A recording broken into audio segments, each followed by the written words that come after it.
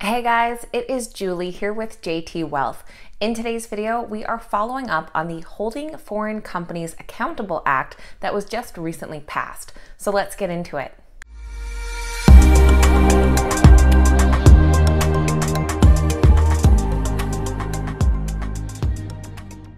All right guys, welcome back and thank you so much for being here. Now, a couple days ago, we did a video discussing a bill that was about to get voted on that could possibly cause some troubles for Chinese companies in regards to their listing on American stock exchanges. So now that the bill has been voted on and passed, we're going to do a quick recap of what exactly it entails and how it could affect Chinese companies, plus whether companies like Nio believe that they will be able to comply with these new laws. And just before we jump into all of that, this is just your friendly reminder that if you enjoyed today's video, make sure you give us a thumbs up and please leave your thoughts in the comments down below. Also, if you like free stocks, make sure to check out our referral link to Webull, which is down below in the description. Right now, they're giving away 4 free stocks just for signing up and funding a new investment account, so make sure to check them out. Okay, now as seen in many recent headlines, Chinese companies are looking to face more scrutiny as this bill cleared the House. Now, if they don't disclose more information, they could risk removal from the US stock exchanges under this new legislation, which President Trump is expected to sign. So the bill, which is the Holding Foreign Companies Accountable Act, would require the companies to disclose more information about any ties to foreign governments and the Chinese Communist Party, and would remove them from the US exchange after 3 years if they did not provide US regulators access to their audit information.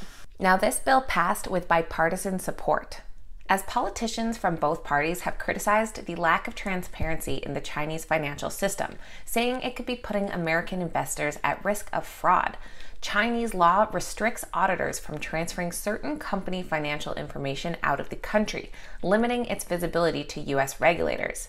Now, many Chinese companies do not comply with American regulatory standards, including Baidu, China Mobile, PetroChina, and the Semiconductor Manufacturing International Corporation. So under this new legislation, these Chinese companies could eventually be pushed off American stock exchanges if China does not adjust its financial practices. Now, Senator Van Hollen is one of the senators behind this new bill and says that the 3-year window should give Chinese companies ample time to comply with these regulations. He said that if we allow a country to pass laws that shield their own companies from providing important information to American investors, then other countries would follow suit.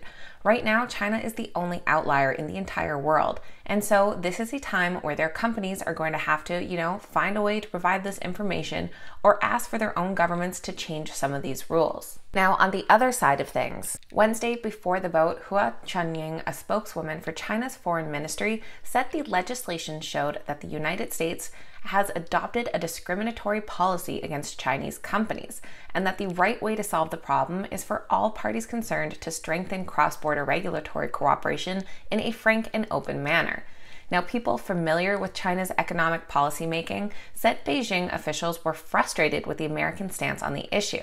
China has tried hard for more than 2 years to reach a compromise, these people said, and perceives the issue as an all-or-nothing stance by the Trump administration in demanding extensive financial reports from Chinese companies. They also said that China is not worried if this new legislation takes effect. The stock markets of Shanghai and Hong Kong are much larger and deeper than they were a generation ago, and valuations for many companies are often higher than in New York, so Chinese companies can raise money at home if the United States makes them feel unwelcome. Now, many investors are worried about what this would mean for some of the companies that they hold.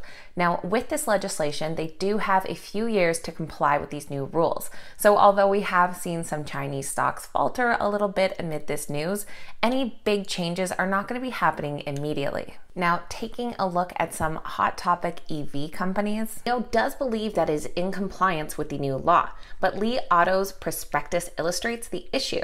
The audit report included in this prospectus is prepared by an auditor who is not inspected by the PCAOB, and as such, our investors are deprived of the benefits of such inspection.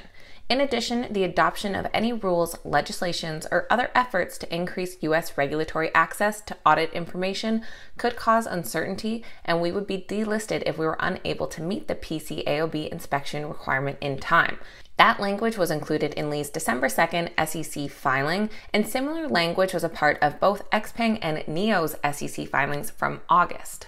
But a spokeswoman from Nio responded to an emailed statement from Barron's saying that Nio was aware of the situation and has become compliant over the past few months. So as expected, I think many Chinese companies will follow suit, as obviously they do not want to get delisted from the US exchange. So many will be taking whatever steps they can to become compliant. Now, hearing from another behemoth Chinese company, Alibaba, their spokesperson referred Barron's to comments from Alibaba's chief financial officer, Maggie Wu, after the Senate bill passed unanimously this summer.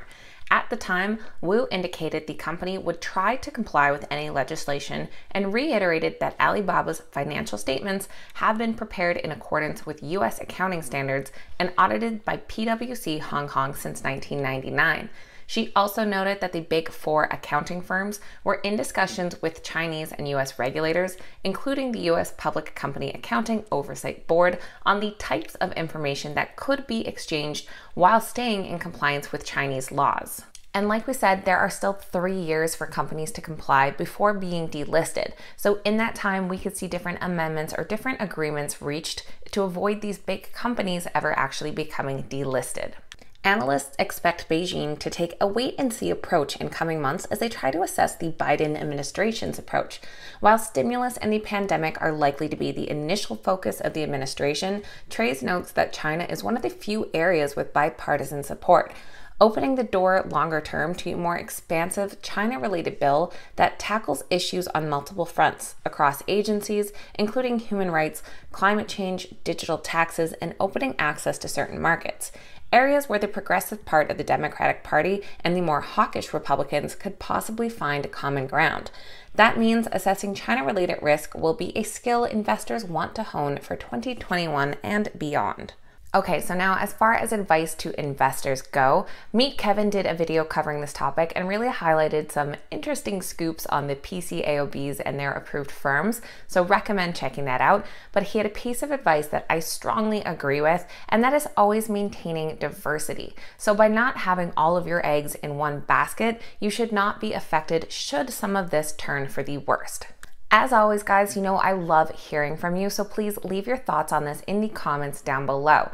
Are there Chinese companies that you're invested in now that you're worried about, or do you think this will blow over in the next few years and we will be business as usual? Let me know what you think. If you made it all the way to the end of today's video, make sure you give us a big thumbs up and that you're subscribed to the channel as well.